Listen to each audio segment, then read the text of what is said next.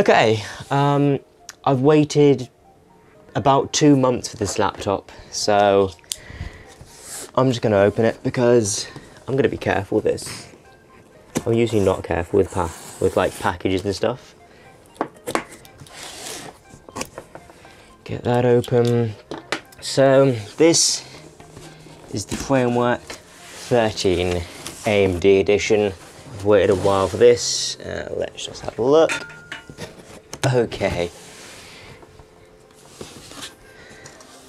This is nice. There's the bezel. There's the input cover. Oh my god, that looks amazing. Here is, I think, the SSD and the RAM. Nope, that's just the RAM. That's where the laptop charger would go, but I've not ordered a charger. The reason for that is I bought a MacBook charger because I just prefer them. Here's all my expansion cards. I hope nothing goes wrong today, but I ordered more expansion cards than that. So let's just... Oh my god. Okay, I'm gonna get to that later.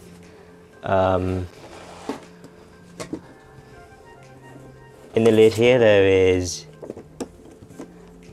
Oh, there's some stickers. That's kind of cute. I'm gonna just put them on my keyboard for now. Okay, that's fine.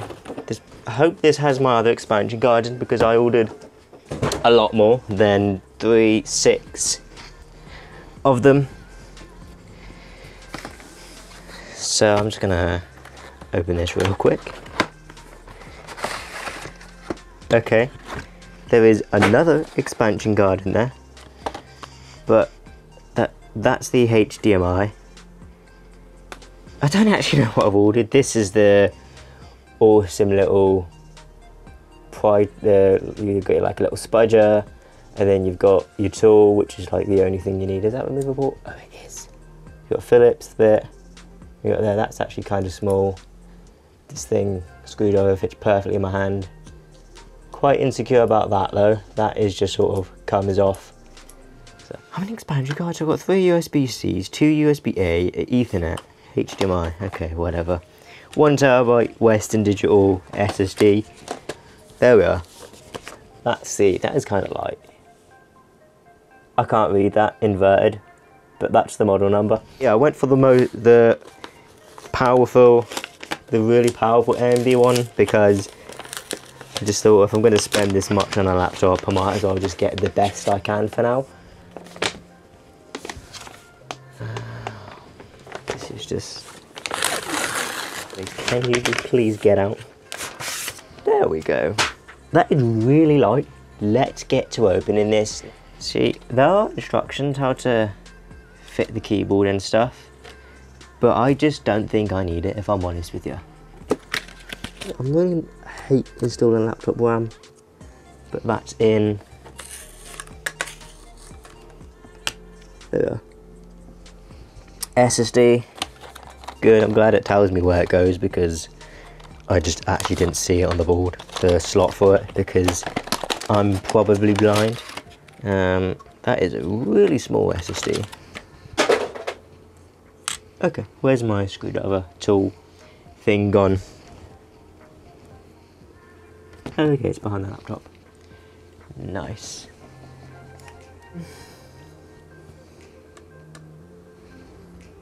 Oh, and it's magnetic. That's just a bonus. I've lost the SSD now. No, I see it. Just blends in.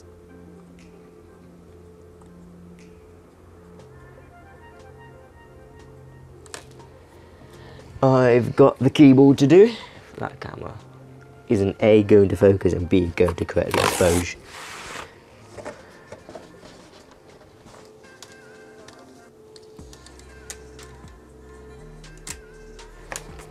Right, let's do the bezel.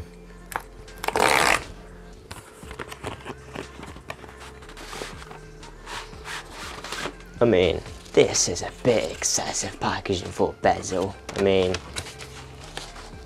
but I can't complain though. If it's not bent, intact, and it's in one piece, I don't think I care less, if I'm honest with you. I think I maybe should have done the bezel before the keyboard, which is probably a good idea that I didn't screw it down.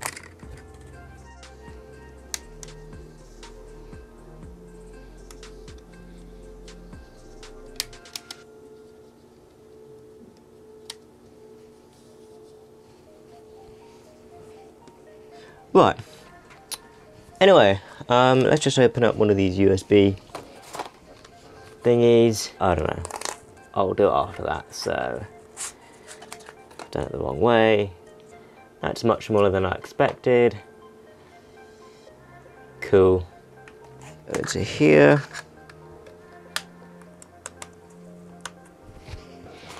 Let's get out some more of these expansion cards. I have my Ethernet expansion card.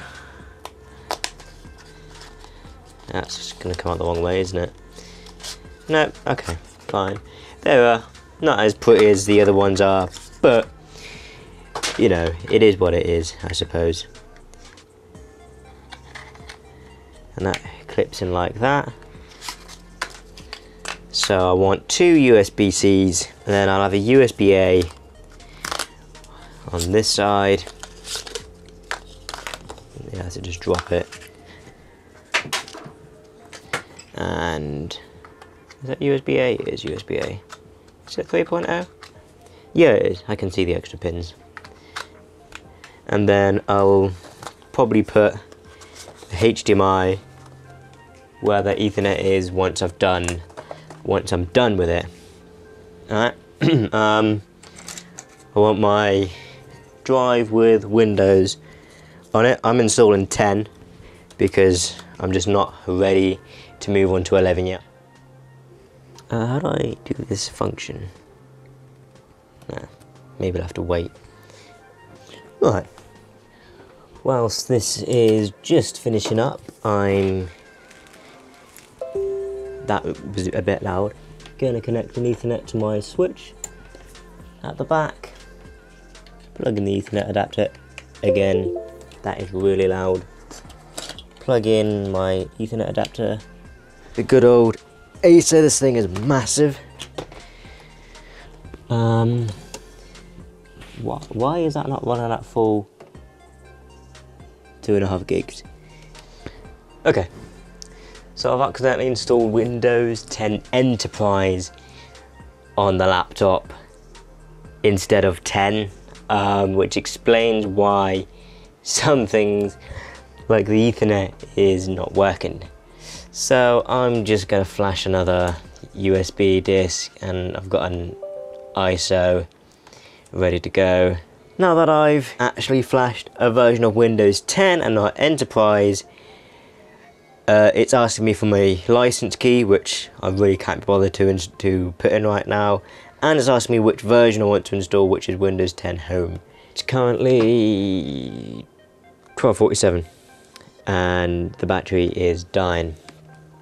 I am just finishing up copying all of my Adobe settings, all of my apps and stuff from the old PC. So far I'm very happy with the performance of the framework. I'm very happy with sort of the layout, how light it is and how portable it is. I love the 2.5 gig Ethernet. It is just brilliant, and of course all of the expansion cards that come with the framework. Okay, so I've been daily driving the framework laptop for 2 weeks now, and I must say I'm impressed with it. I love the expansion cards, even though some people say it's something that nobody asked for, but to me it's super useful. I love how it has captive screws that make it so much easier to assemble, so you don't have to worry about losing a screw. And if somehow you do, it's got spare ones on the inside. It's great that it has a lip under the keyboard. It helps you get your fingernail under to remove it, but it made me think I was doing something so wrong for a while because I didn't know it was intentional. Everything is held together with magnets, the screen, the keyboard, the bezel. It's a nice touch. QR codes on the inside make it user friendly to order replacement parts or to put it together if you don't know what you're doing. It has a neat interior, and when this processor is outdated in 5 years, I can take out the board and replace it with a new CPU when it comes out. The speakers sound really nice. I'd argue they're better than my iPhone 12 speakers. The laptop is incredibly portable. It's incredibly light and it has a nice feel in the hands. It's made with 50% recycled aluminium and the bezel snaps together nicely with magnet, although it took me nearly 20 minutes to put it on properly. I like how it comes apart easily, how the keyboard feels, and the fact that it has a fingerprint reader with a backlit keyboard. If you really want to, you can make it like a MacBook with 2 USB-Cs on both sides and use as many dongles as you want. Personally, I like to have a USB-C and a USB-A on both sides, so I can charge it from either side and I can plug a USB in from either side too. Overall, I'm happy with the framework. 64GB of RAM and a TB SSD is my configuration. I've got the latest processor in this, the most powerful one I could get at the time of purchase. Now, the only thing I would say I dislike about this laptop is when you close the lid and you don't shut down your operating system, for me, Windows, it will die fairly quickly. Though the only workaround for this right now is just to turn your PC off every time you close your lid. So yeah, that wraps up sort of my overview and unboxing of the Framework 13. This video was not sponsored, I just thought I'd make a video about this because it's an interesting laptop. The fact that it's made to be repaired, upgraded and serviced by the user. The fact that you can order replacement parts directly from Framework, and the fact that you can replace it yourself. The opposite from a MacBook, to where if you break your screen, Apple will tell you to go fuck yourself and buy a new one. Which is why I went for the Framework, even though it's a bit expensive for what you're really getting. That wraps up this video, and I might see you next one.